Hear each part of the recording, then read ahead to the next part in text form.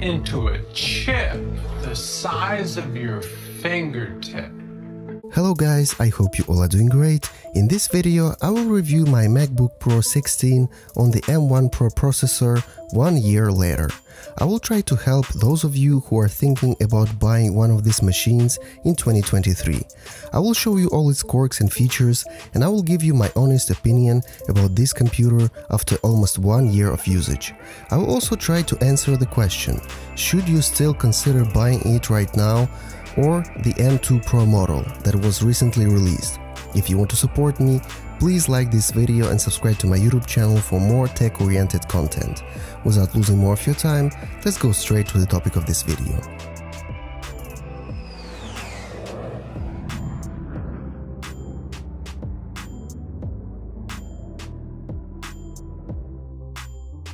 So for me, the M2 Pro models are more like an S year for iPhones.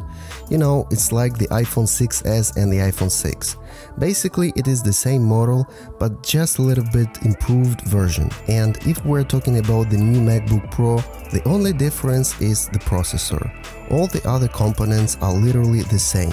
Screen, resolution, screen brightness, materials, keyboard, colors, trackpad. I think Apple is the only company in the world that can sell the same computer for several years in a row, asking for more money every year. The M2 Pro model is actually more expensive than M1 Pro model in the same configuration. For example, I paid for my M1 Pro 1TB SSD 16-inch MacBook Pro 2,899 euros. The exact same model costs now 3,299 euros, so huge jump in price, but no so huge jump in performance.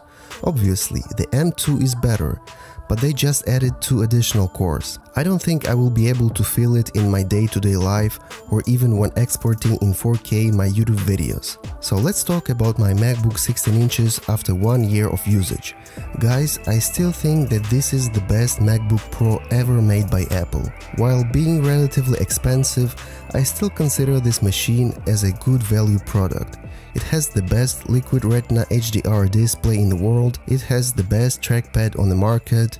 The M1 Pro processor is more than enough for any hard task to handle, like video editing or coding. The overall user experience is very pleasant. It is well built with aluminum and very comfortable new keyboard. It has plenty of ports, 3 USB Thunderbolt connectors and even an HDMI port. Also, as you probably know, this generation of MacBooks Pro reintroduced MagSafe, so you can charge your computer both from a USB Type-C cable or using MagSafe.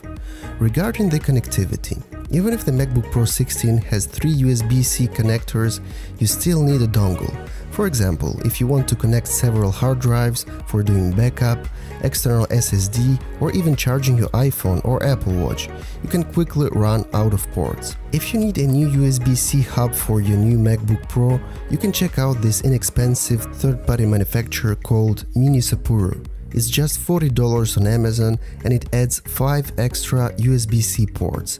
It supports power delivery up to 100 watts and high-speed data transfer. For example, I'm using this little dongle to connect all my peripherals into one USB-C port to my MacBook. It's super handy because if I want to disconnect it from my computer, I have to disconnect just one cable and not 5 of them. I will leave a link for this product in the description of this video, so check it out if you're interested.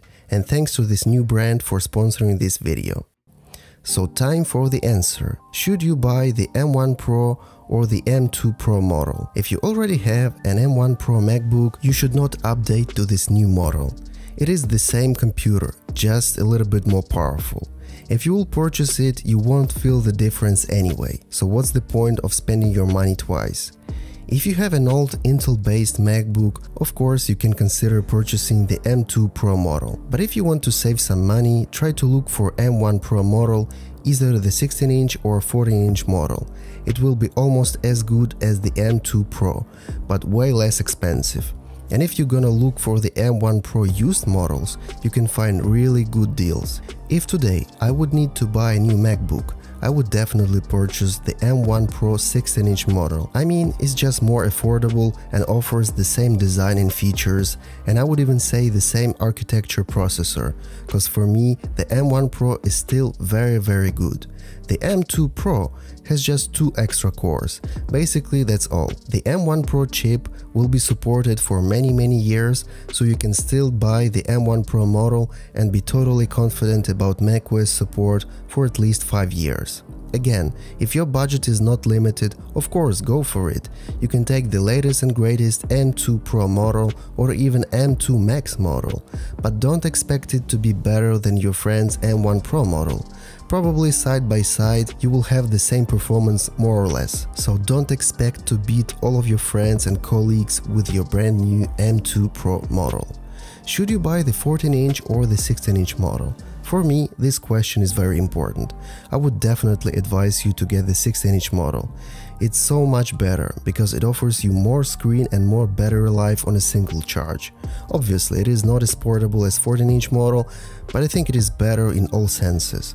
Trust me, when you will try using the 16-inch model, you will love it and you will never be able to use the small 13 or 14-inch model. But be aware that the 16-inch model is more expensive. The price difference is not so huge though. If you prefer performance over size and comfort of usage, then you can invest extra money into the M1 Max or M2 Max chip and getting 14-inch model instead. Anyway, you got my point of view. If you want to see the unboxing of my M1 Pro 16-inch model, the link will be in the description. Recently, I also made a video about the top 10 apps that will make your macOS experience way better. I will put a link for this video in the description as well. And lastly, for those of you who are interested in having more battery life, I made a video about charging tips for MacBook Pro 16 using a little portable battery. Working outside using this little tip will change your life forever. As you probably guessed, the link will be in the description.